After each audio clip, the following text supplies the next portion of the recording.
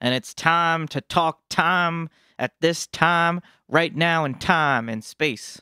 It's time to talk about time. So what is time? In music, time is just like time is in general existence. So I'm sitting here looking at my camera, you're sitting there or standing, whatever you're doing, looking at your phone, watching me sit and stare at my camera. And as we sit here and do these things, existence is carrying on and passing. That's pretty much what time is. There's some key terms that we have to define to really understand how the timing in music works and how we can talk about it and better improve our timing on whatever instrument we're playing, whether it happens to be bass, like the one hanging in front of me that you can't see, or any other instrument. First word number one, beat. There's a good chance that when you hear the word beat, you think of something like this. That's a smooth beat. But that word is a little misleading because in modern context, a beat definitely means like a hip-hop groove, or it could even be like the basis of a song. Oh, that song's got a great beat, and they're talking about the drum part and the bass and the rhythm guitar, whatever else. But really in music, the beat is just the steady pulse. So if I play this beat, that's why this gets confusing, because this is a drum beat. We would call it a drum beat, but it has a beat. 1, 2, 3, 4. That's the beat. So even just my little demonstration there shows how confusing that word can be when you're trying to understand music. So from this point forward in this video, when I use the word beat, I'm not going to be referring to this.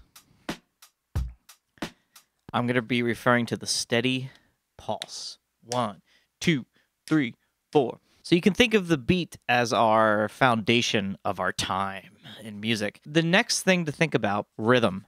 Now, what is rhythm exactly? The way I like to define it is basically just rhythm is combinations of long and short notes, or short notes with various lengths of spacing between them. So basically it's, if here's our beat, well here, we'll make a little example. I will record a drum part.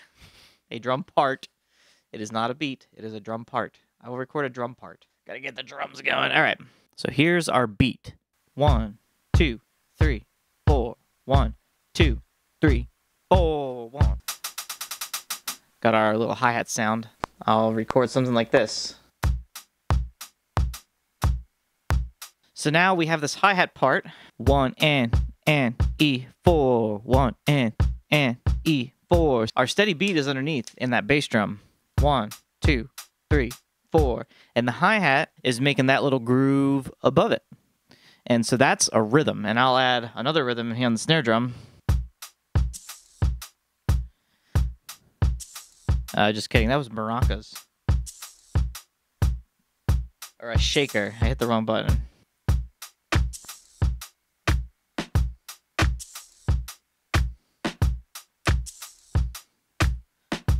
Two. So now we got this little drum groove. Notice I didn't use the word beat. We got this drum groove going.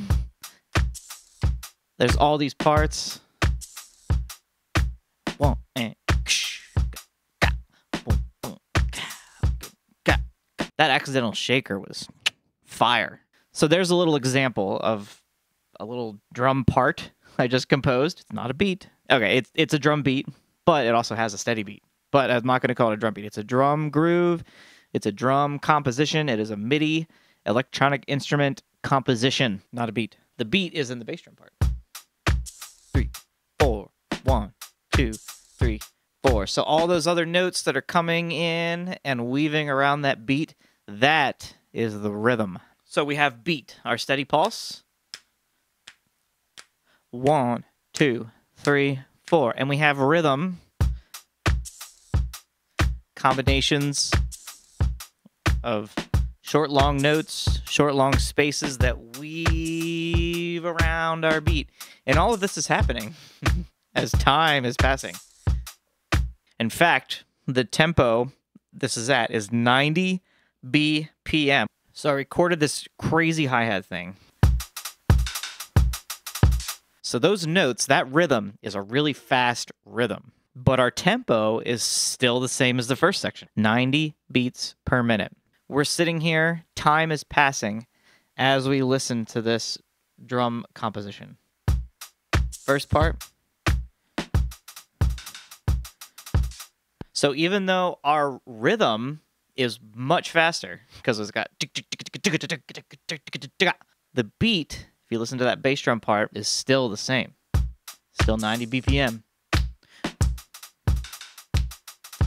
That's actually something that gets a lot of people confused, I've found, is they hear something really fast and they're like, oh, that song is so fast. But what they don't realize is maybe they're just hearing 30-second notes on the hi-hat or guitar lick or something. And really the actual pulse, the beat that's underneath it, isn't that fast at all. And there's other cases where you have a fast tempo with a slow rhythm.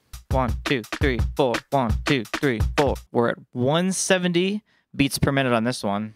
So another term we can talk about is measure, which is just the groupings, how our beats are divided. In this case, there's 4 beats in one measure. So 1, 2, 3, 4, 1, 2, 3, 4. It's a 2-bar pattern, 2-measure pattern. Yeah, measure, bar, they mean the same thing. 1, 2, 3, 4, 1, 2, 3, 4. So if you hear something like this, let's.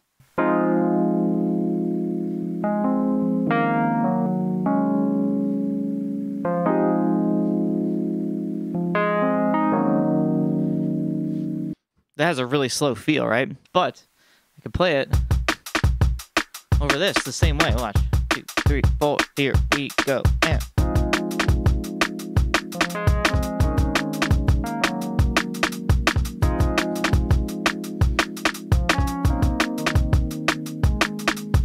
So I played the exact same kind of feel on that Wurlitzer part, but with that really fast beat underneath. With that really fast drum part underneath. So the beat was 1, 2, 3, 4, 1, 2, 3, 4. But I was holding out each chord for 2 measures. Let me show you again. We got F minor, 1, 2, 3, 4, 1, 2. E flat minor. F minor again. Back to E flat. Even though the notes were slow, they were long, they were drawn out, the beat underneath was the same. So there we go. Fast beat, slow rhythm. Earlier we had slow beat, fast rhythm.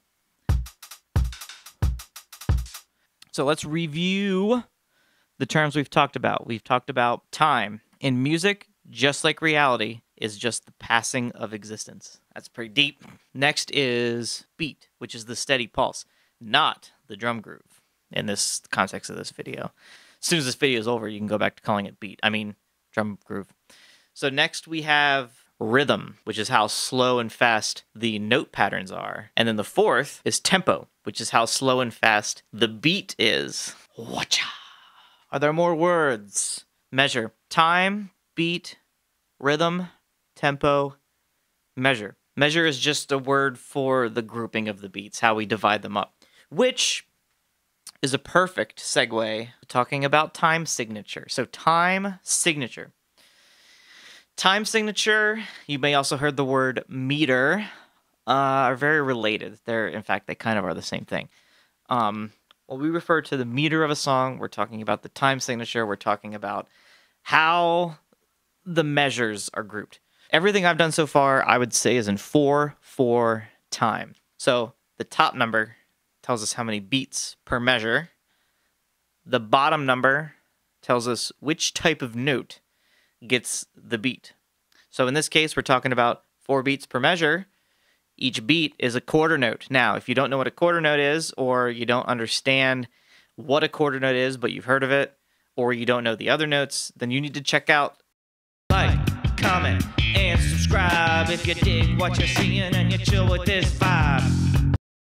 This video that I'm going to put on the screen somewhere right now, because it goes through all of the main notes: whole note, half note, quarter note, eighth note, 16th note, 32nd note, triplets, dotted notes. All of it is in that video. Go watch it. Probably there. Right now. It's about time we talked about time. It's about time we talked about time. Here we are. The time is now. It's time to talk about time. The time is now. The time has come. It is time to talk about time. Father Time demands we talk about time.